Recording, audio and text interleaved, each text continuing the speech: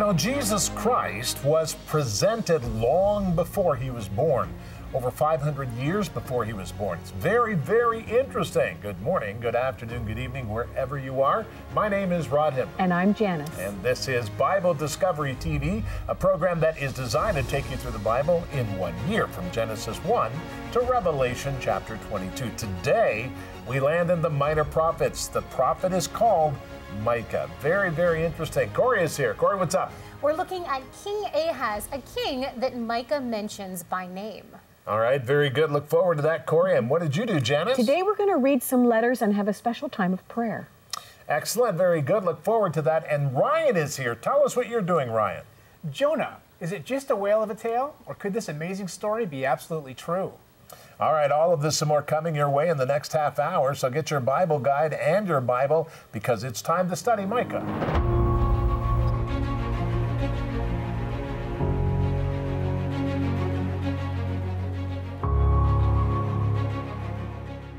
Micah chapter 5, verses 1 through 9. Now gather yourselves in troops, O daughter of troops.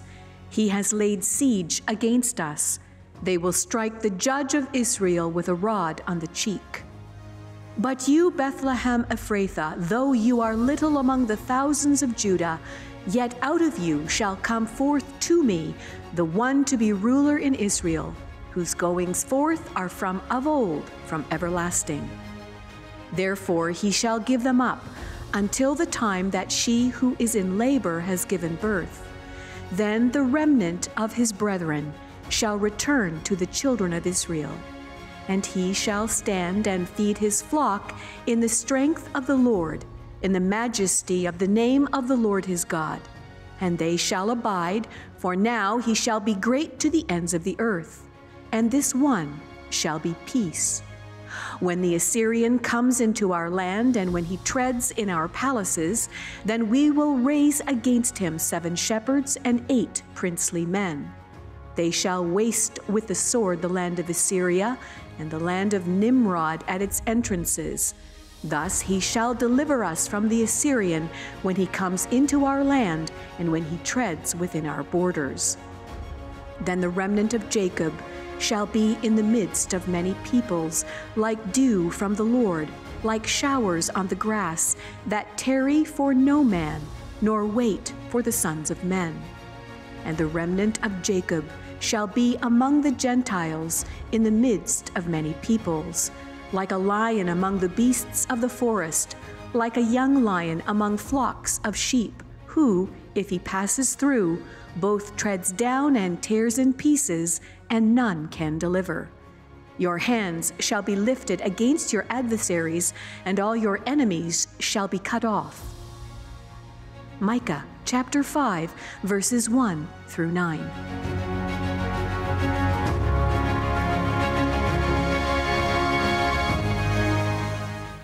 Jesus Christ is the most unique name and title as well, throughout all of time, past, present, and future.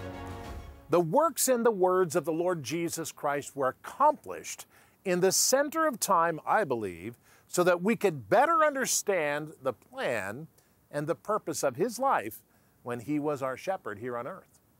Now, the Bible reports that Jesus Christ will return again soon, and that he will make right everything that is wrong. Now, that is known as the Messianic rule, or the reign of Messiah, which is Christ in Greek. During the 8th century BC, prophets prophesied to tell about the coming of Messiah and what he would accomplish.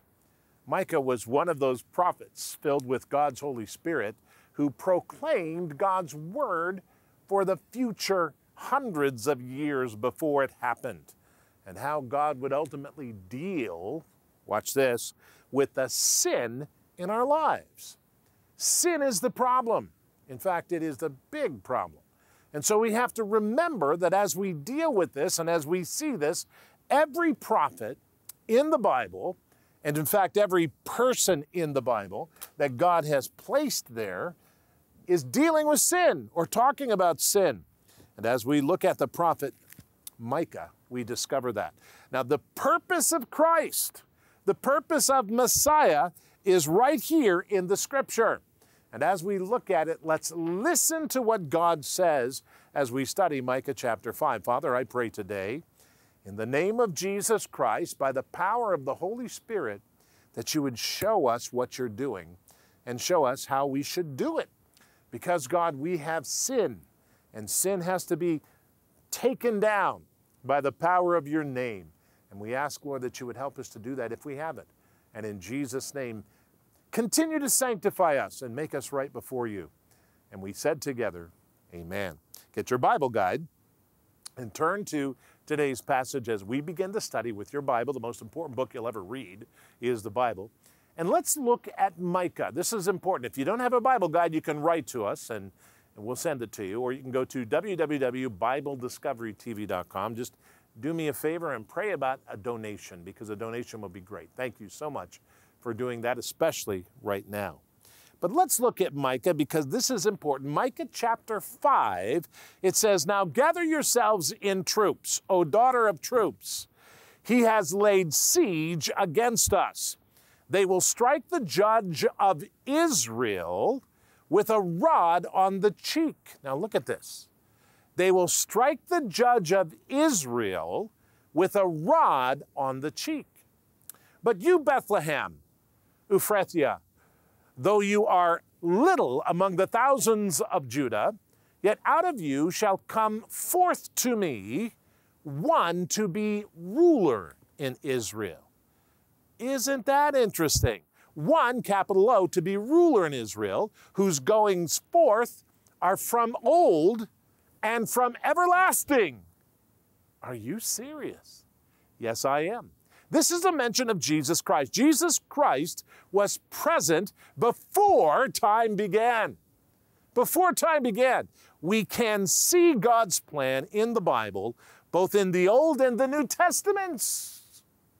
And God shows us through Micah that he was in existence. Jesus Christ was in existence. And John chapter 1 says, from the beginning, he was always there with God. God the Father, God the Son, God the Holy Spirit. Very important to remember that. God wasn't created. Jesus Christ did not create himself, but he put himself in human flesh, beloved. And when he did that, he felt the cost of sin. And he experienced all that, but he lived perfectly.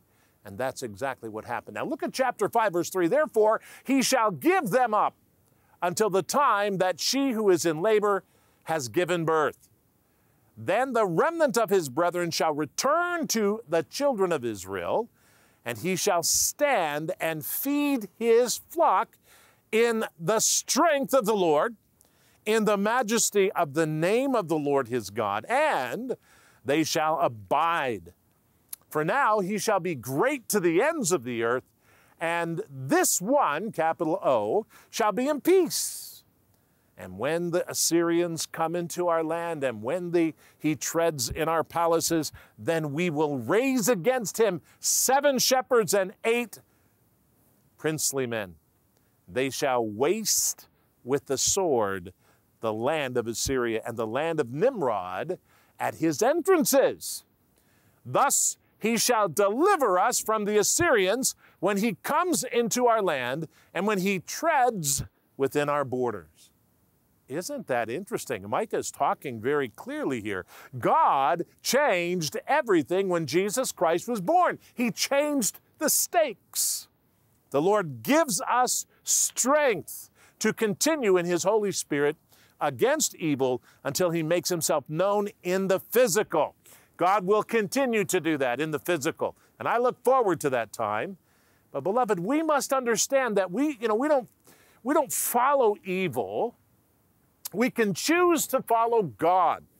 We don't let evil run over us. Like Paul says to Timothy, we flee evil, we run away from evil. We take control. And that's what we mean when we are against sin. We're not against people, but we're against the forces that take us down. And those forces are sin, and they're inside of each of us. That's what we need to remember. Now look at Micah chapter 5, verse 7. It says, "Then the remnant of Jacob shall be in the midst of many people. The remnant of Jacob shall be in the midst of many people, like dew from the Lord, like showers on the grass that tarry for no man, nor wait for the sons of men. And the remnant of Jacob shall be among the Gentiles. Look at that. And in the midst of many people, like a lion among the beasts of the forest, like a young lion among the flocks of sheep, who, if he passes through, both treads down and tears in pieces, and none can deliver. Your hand shall be lifted against your adversaries, and all your enemies shall be cut off. Micah is telling us something very important, beloved. We need to remember this. The Jews will be scattered and come home to Israel after being scattered. This has been happening in the last 71 years, actually more than that. Jesus is coming soon. We're at a time in our life when we see Israel emerging. I mean to tell you, I have watched it since my early days. I was born in '61, and I've watched it since then, and I'm thinking to myself, in 1967, they almost went out the window, but there was a miraculous thing that took place, and God did some amazing things. And Israel's been getting stronger and stronger and stronger as we go. Now it's a superpower in the Middle East. I mean to tell you, something has happened, beloved. We're watching God as he builds his nation, Israel. So, we come to this reality. We have to pray. We have to say, Lord, you're building Israel. We're seeing this. It's happening in the end of time. Israel's never been evident before. Since 1948, it started, and now it's stronger than it's ever been. So, Lord, help me to be ready for your return, ready for your return. Please save as many people before you return. See, we need to focus our attention on others coming to Christ before Jesus Christ actually returns, because when he does return, things are going to be different, beloved. The time is coming, and the time we are close into it now. Israel is 71 years old.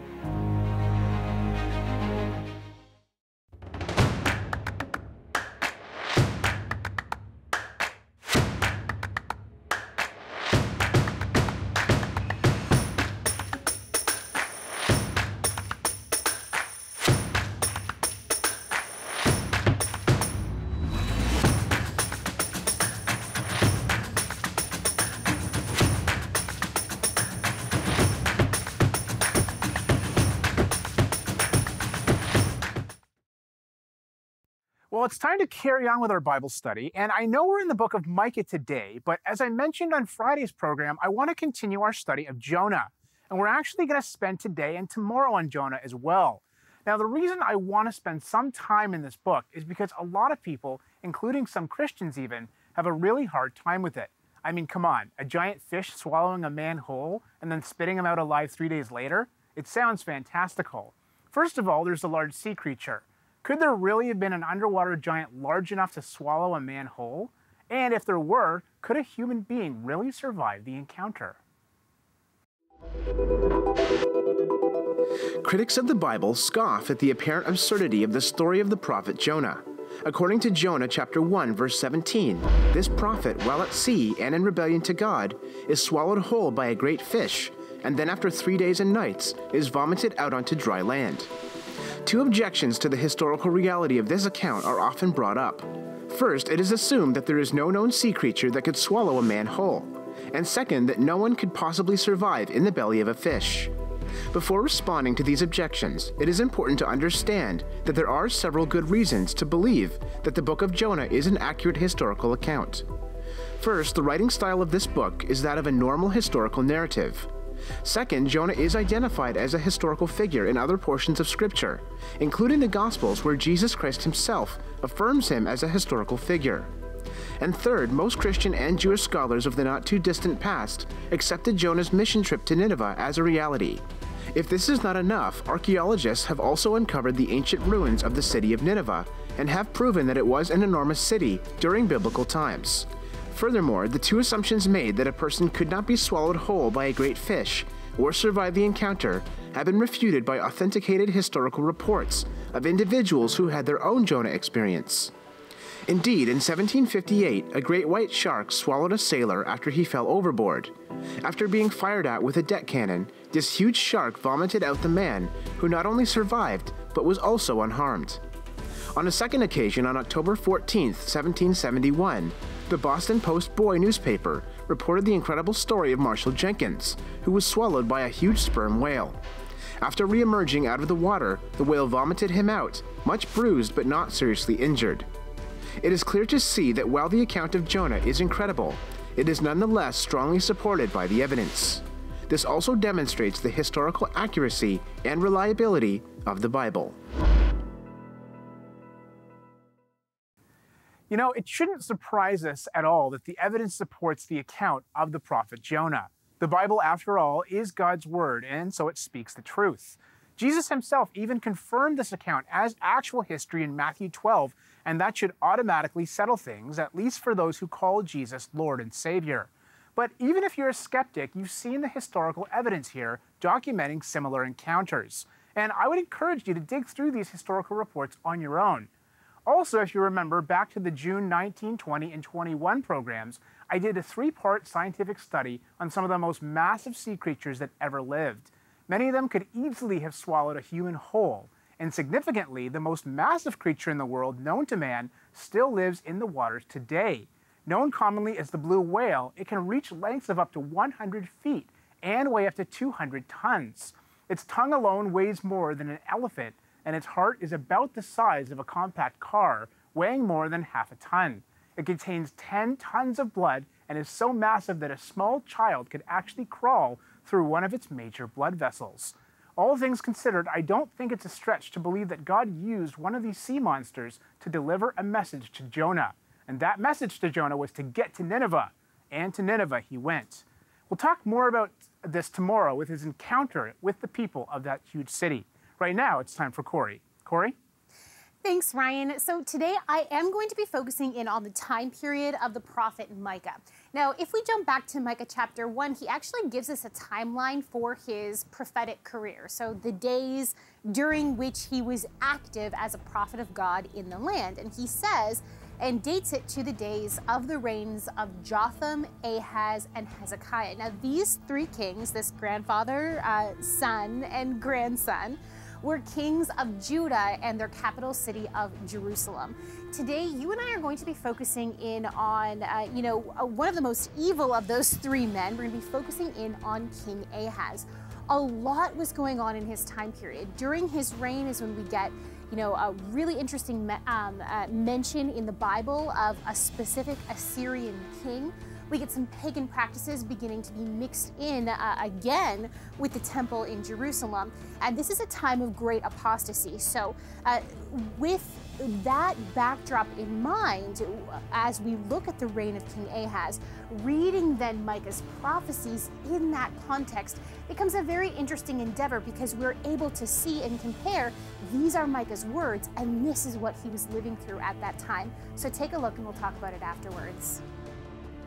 Ahaz, king of Judah, is not given a very good moral rating in the Bible. He is said to have broken away from his father and grandfathers in their efforts to follow God, and in his desperation followed after false gods.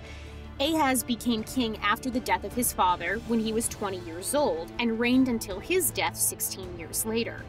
Ahaz had inherited a kingdom in trouble. The northern nations of Israel and Syria had joined in alliance against Judah. It appears they were trying to build a coalition strong enough to resist the growing Assyrian Empire. Judah would provide more military strength and more land for their use. King Ahaz responded by dedicating himself to pagan gods of warfare. He sacrificed some of his children and became a regular of the unsanctioned high places in Judah. He is even said to have created an industry out of pagan worship, manufacturing molded images of Baal. This was to no avail, however. The Israel-Syria alliance besieged Jerusalem, and though they did not defeat the city, there were mass amounts of casualties, including one of Ahaz's sons, possibly the crowned prince, and 2 of the highest officials of Jerusalem. This attack severely weakened Jerusalem and Judah, and her enemies responded. Edom attacked from the south, and the Philistines from the east. Isaiah 7 records how God reached out to Ahaz at this time, but without success. Ahaz instead sent messengers and treasure from the Jerusalem temple to the king of Assyria, Tiglath-Pileser III. Tiglath-Pileser responded by destroying Syria's capital city of Damascus and killing her king. Ahaz then, in his established fashion, visited the king with more tribute and had the Jerusalem temple remodeled to resemble pagan shrines. At the end of his reign, Ahaz still had his kingship, but Judah was severely weakened and was paying a staggering amount of tribute to Assyria. This tribute and Ahaz's name has been found recorded in Assyria's surviving records. 2 signet seal impressions have also been identified that mention Ahaz, one belonging to a royal official and one from his very own seal. So I hope you can see that Micah's words as, having a backdrop of King Ahaz's reign really does make a lot of sense when you are seeing all the doom and gloom that Micah is talking about and all the apostasy of the people of Judah and Jerusalem. We actually see that play out in the history of the kings in Chronicles with King Ahaz. Now, I think it's interesting as well that, like all of the other prophets, Micah also has this thread of hope that comes through his prophecies. And right after Ahaz, who do we have? We have his son Hezekiah, who, despite all of the evil of his father, tries to turn it around, tries to turn the kingdom around. And because of that, manages to prolong the life of Jerusalem. It's a more meager life, for sure. But he manages to prolong it for a little bit longer and change the lives of the people who would live in that time period after him. So he does have a significant influence in the history of Judah and Jerusalem. So I think that's interesting that the history of this is interesting as a backdrop for Micah's prophecy for that very reason, because they seem to tie together so well. Yeah, they do. And in fact, it's interesting to note that you've got Ahaz and you've got Hezekiah. Hezekiah really tries to pull up and make, Jerusalem the city again, like David had it. This is Jerusalem. He really tries to. Yet in Hezekiah's life, it's interesting because Hezekiah, in his life, the Assyrians come in and take out northern Israel, and they surround him, and it's going to be over for him unless he confronts God. And he says to God, "Perhaps you have heard what they've said about you, Lord." And God acts. One of the things that I think is so interesting about King Hezekiah, it ties in with Micah chapter 7, where you're seeing in Micah chapter 7 this ultimate reconciliation of Judah and Israel. And it appears there is some historical precedent to believe that Hezekiah, at the beginning of his reign, was trying to accomplish this, that he was trying to reunite Israel and Judah, because Israel had fallen to the Assyrian Empire, so he was trying to reunite it. So it's just really interesting when you look at the prophets who were prophesying at the time of these kings, to see, they're talking to that heart of the kings as well as to us. And I have to wonder, too, about how much influence Isaiah had over Hezekiah as well, because he was a part of the royal line, it seems. He was a part of the royal family. So, it's interesting. And I think that when people recognize that this is the time, this is a very significant time, and it's the time when Israel falls to Assyria, and it's the time when Jerusalem has the opportunity to trust in God and to trust in Hezekiah, and to allow, even in the presence of Rabshakeh and all of the rest of it later on, says we're not going to get upset. And even though he says it in Hebrew, we're not going to get upset, we're not going to get upset. And at the same time, they make a decision. And that's really interesting. Then it launches Hezekiah into a time of all kinds of interesting things which we've already read about. Fascinating stuff. And isn't it so, it's tempting for us to forget that we're talking about real people. Yes. With real emotions during battles. Like, these were life and death situations. So a lot of times we read them and we think, well, why would you make a decision like that? If you could stop and put yourself in those situations, which is pretty difficult in the culture in which we live today, in the world in which we live today. But I think it's easy for us sometimes to forget that these were real people that we're talking about.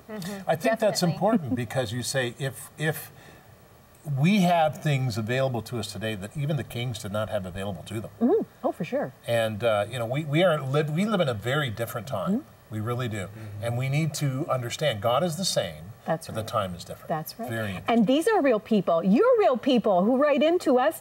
And I'm just going to share some snippets from some letters that I have. You know, Joanne says, shortly after receiving Jesus' forgiveness, someone said to me, "You look different." It's so nice having God back in my life. Thank you for your love and prayers. And isn't that true? When we talk about that change, it's a life change. Being born again, having Jesus Christ living inside of you, changes you from the inside out. And eventually, you can see that physical change in someone. So I love that. Here's another clip. Jack says, "I'm writing just a note to let you know how much I enjoy the Quick Study program every day on Faith TV. My love for the Bible has deepened because of all your efforts in promoting and teaching God's Word." Thank you, Jack. It comes from our heart. That's really where it comes from. And so we're really glad to hear that our love for the Bible can come through the TV or the internet or wherever you're watching, because it's real in our hearts as well. So thank you, Jack, for your note. And Lydia says, "My husband and I are very thankful to the Lord for your program, Quick Study, and we watch it every chance we get.